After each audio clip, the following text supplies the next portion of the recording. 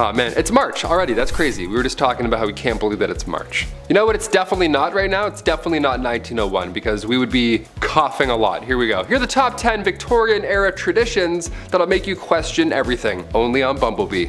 Subscribe. Let's do it. Starting our list off at number 10, the first postage stamp. Nice. Who's the first guy who licked a stamp? Why'd he do it, right? We'll start off with stamp facts. Why not? I know there's a couple pen pals out there that still use snail mail. That's cool. This one's for you. May 1st, 1840, the world's first ever postage stamp was sold, of course, for 1 penny. Pretty cheap, nice, we love it. This sale changed history. Now on the stamp was of course a portrait of one Queen Victoria, world's first ever profile photo for a letter. Here we go, they're like, oh, who's this? Who's this little person here? Of course this caught on. Definitely caught on. More than 70 million letters were sent within the next year. And then that tripled only a few years later. And of course it thrived for 40 years. Do you still use letters? If so, write into us. Write some fan mail. Forget the comments. Write into us with a pen. With your autograph too, where you live. Yeah, no one's doing that anymore. Number 9, Alexander Graham Bell. I have no idea how phones work. I know it's vibrations and signals and I have to do this occasionally to help it out, but scientifically,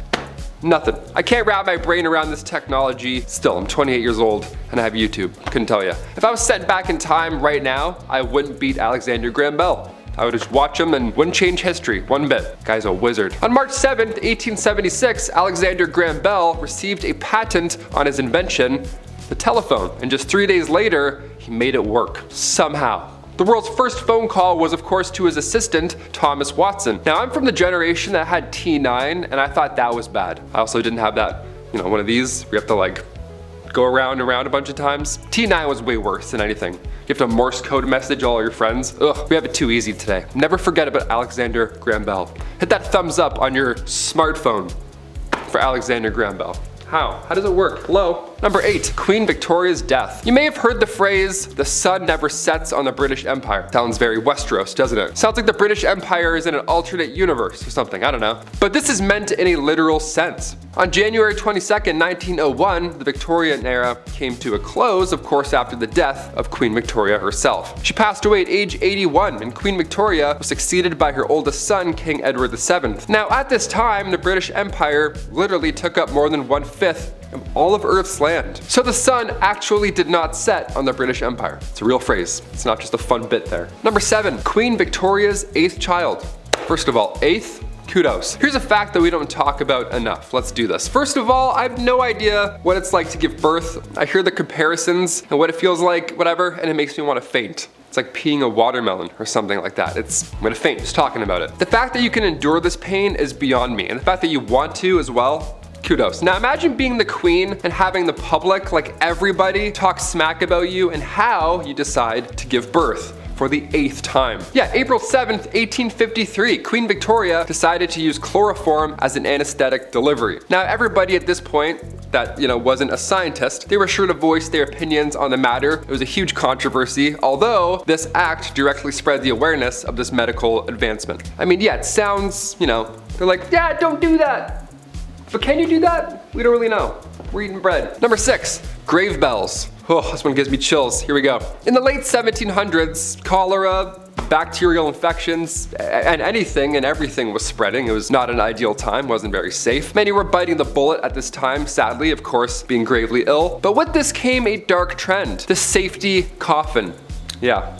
Just a backup coffin. These coffins, Lord forbid you are buried alive, these safety coffins would allow the dead to rise again. Nice, like it's Michael Jackson's Thriller. They would just come out and be like, oh, guess who's back? Back in the Thames, here we go. All these coffins have extra comfort on the inside and a wire. This wire ran through the coffin and then attached to a bell on the outside on the, you know, ground floor. So if a passerby heard it, well, they would know something's up. Folks would get creative with their safety coffins. I mean, you know, they'd personalize it. Like for example, a man named Robert Robinson from Manchester. He passed in 1791, but instructed his family and watchmen to open this special door that would reveal a layer of glass. So That's real haunting to find. Hey, come look at Grandpa. Yeah, he looks good, eh? Patent number 81,437. It was actually granted to Franz Vester in 1868, and it was an improved burial case. Just a glass case with someone who may or may not be alive inside. 50-50. It had an air inlet, a ladder, and of course, a bell. The description of the patent says, if too weak to ascend by the ladder, they can ring the bell, giving the desired alarm for help and thus save themselves from premature death by being buried alive. So now I ask you, if you're walking in a graveyard and you heard a bell ringing,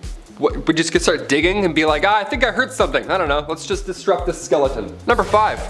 Gym day. Believe it or not, they were around 200 gyms all across Europe during Victorian times. Dudes were getting shredded. Why not? They're like, hey, we don't have dinner, but might as well just work out. These gyms weren't bright, they weren't open, they weren't well ventilated, motivating, safe, none of those things that you need today. No, Victorian gyms were reserved for the upper class. Yes, of course, grab your pocket watch and your blazer, Ezekiel. We're doing some bench pressing today, I guess. Yeah, grab your monocle, for sure, you're gonna need that. These machines also, they were not ideal to work out. They were designed as antiques first, rather than, you know, their fitness purpose and safety purpose also. Like, half these look like saw traps. There's no way I'm gonna be bending my arm around any of these Victorian devices. Even the machines today at the gym, I'm like, no way, no thank you. Weak gang, here we go. Number 4. Beauty patches. Okay, we have to bring back beauty patches ASAP. Imagine like if a rapper had a beauty patch. Nelly had the Band-Aid, but we gotta have like beauty patches. We gotta like, you know, mix it up a bit. Bring back the facial feature game. These patches came in all shapes and sizes, of course, in the Victorian era. Even in this portrait from 1755, Joshua Reynolds painted Charles, the 9th Lord Cathcart, rocking a large beauty patch. That looks amazing. He does look like Nelly, honestly. He has like that motivational, like rapper kind of like, you know, he's in charge, and you can tell from the beauty patch. Like, that's a lord right there with that one of those. Take it off, no lord. Put it back on, lord. The reason for these patches back then, and sometimes having more than one, is because they were commonly used to cover up smallpox scars. They were made out of silk, velvet, and they were applied with glue. So pick a spot and commit. It's gonna be there all day. These patches were dark black and they were meant to make your pale skin pop. Of course, pale skin back then made everyone faint.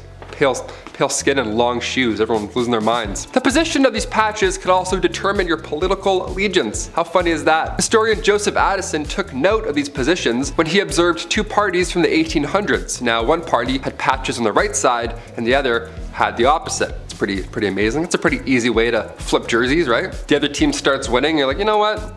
Check it out. Now I'm on this side. Prove it. Number 3, chimney sweep.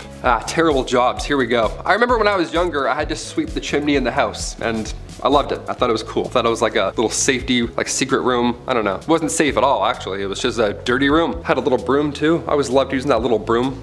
Little tiny sweeps, one at a time. Little tiny bag to go along with it, so gentle. This was a terrible job to have in Victorian London, obviously. Chimney sweeps were famously young as well. I can't say anything else there, but these guys were young lads. History is horrible.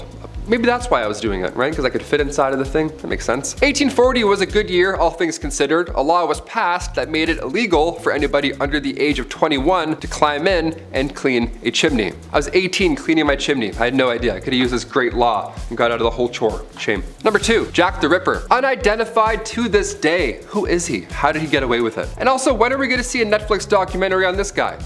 We have everybody else in this multiverse of killers.